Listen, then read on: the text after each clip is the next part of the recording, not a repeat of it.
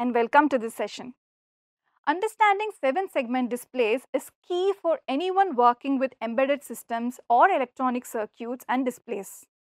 We'll be covering the fundamentals of how these LED displays work so you can leverage them properly in your own projects for clear digital displays and readouts. Objectives. At the end of this session, you will be able to demonstrate and test the common anode and common cathode of 7-segment LED display. 7-segment LED display.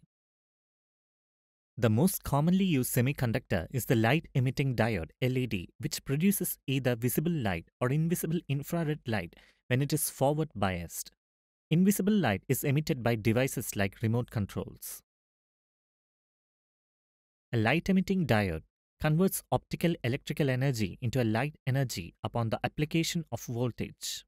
The 7-segment displays serve as the output display devices, offering a method to exhibit information through images, text, or decimal numbers. This provides an alternative to the more intricate dot matrix displays. These displays are extensively used in digital clocks, elementary calculators, electronic meters, and other electronic gadgets that present numerical data. They comprise 7 segments of light-emitting diodes, LEDs, arranged to form the number 8 and decimal point LED. A 7-segment display is made up of 7 illuminating segments positioned as shown. The segments typically employ light-emitting diodes made from gallium arsenide or phosphide. Known also as 7-segment LED display devices, they function at low voltage and power, allowing them to be directly connected to integrated circuits. The segments in these display devices are labeled as A, B, C, D, E, F, and G. The numeric digits 0 to 9 can be represented by illuminating the appropriate segments, as illustrated in the figure by the darkened segments. Working of 7-segment displays. The numerical 8 appears when all segments receive power. However, cutting power to segment G changes the display to the numerical 0. In a 7-segment display, simultaneously applying power or voltage to various pins allows for the creation of combinations to display numbers from 0 to 9. Since 7-segment displays are incapable of forming alphabets like X and Z, their use is limited to displaying decimal numbers rather than alphabetic characters. Nevertheless, 7-segment displays can create the alphabets A, B, C, D, E, and F, making them suitable for representing these characters, with each display unit typically featuring a dot point DP. This dot point can be positioned either to the left or the right of the display pattern. Such a pattern is useful for displaying numerals ranging from 0 to 9 and letters from A to F, representing hexadecimal digits.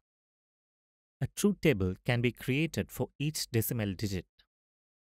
Based on that, we can determine the Boolean expressions for each decimal digit, indicating whether the corresponding light-emitting diodes should be on or off. Therefore, Boolean expressions for each decimal digit that requires respective light-emitting diodes are on or off. The number of segments activated for the digits 0, 1, 2, 3, 4, 5, 6, 7, 8, and 9 are 6, 2, 5, 5, 4, 5, 6, 3, 7, and 6 respectively. Types of 7-segment displays. There are 2 types of 7-segment LED display devices: common cathode and common anode. In a common cathode 7-segment display, all cathodes negative terminals of the light-emitting diodes are connected to a common terminal, and the common terminal is connected to the ground. Positive terminals are open for connections. To display a digit or number, positive voltage is applied selectively for the anodes, positive terminals of the LEDs, causing the desired segments to light up.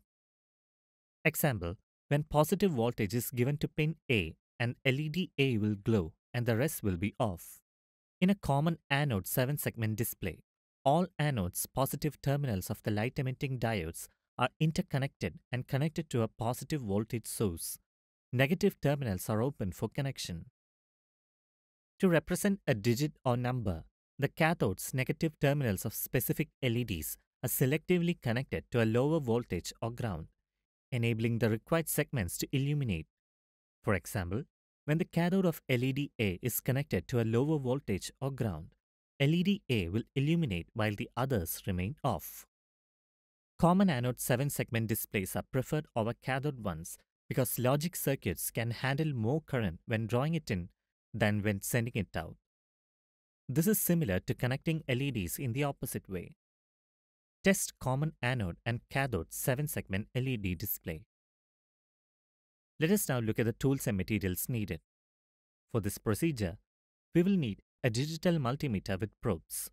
The materials we will need are 7-segment LED common anode 1 number, 7-segment LED common cathode 1 number. Let us now see the procedure. Step 1. Identify display type using databook. Start by consulting the databook to determine whether the given 7-segment LED display is common anode or common cathode. This crucial step ensures compatibility with the subsequent testing procedures. Step 2. Pin configuration analysis. Confirm that the 7-segment LED display has a total of 10 pins. Among these, 7 pins correspond to the individual segments. 2 pins are designated as common pins and 1 pin is dedicated to the dot. Clearly identify and mark these pins for accurate testing. Step 3. Segment verification with multimeter. Utilize a multimeter set to the diode position to individually check each of the 7 segments. Begin by connecting the positive terminal of the multimeter to one of the common pins and negative terminal to each of the other 7-segment pins one at a time. Step 4. LED forward bias testing. While checking each segment, observe the behavior of the LED inside their corresponding segment. Apply forward biasing by placing the multimeter testing probe in such a way that it positively biases the LED. Note the illumination of the segment.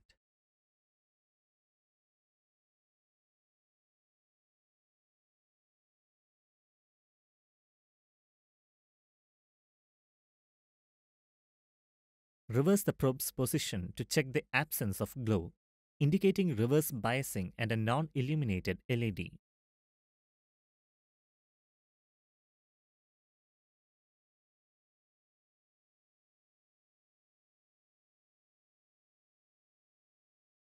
Step 5. Repeat procedure for other display type.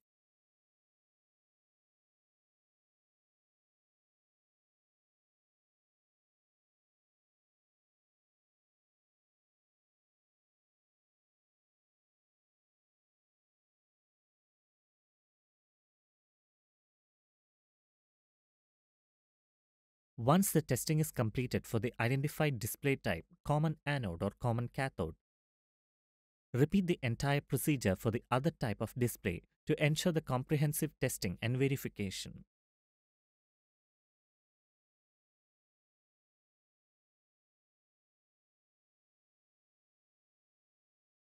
Finally, summarize the results and confirm the type, common anode or common cathode of the 7-segment LED display based on the observations made during the testing procedure.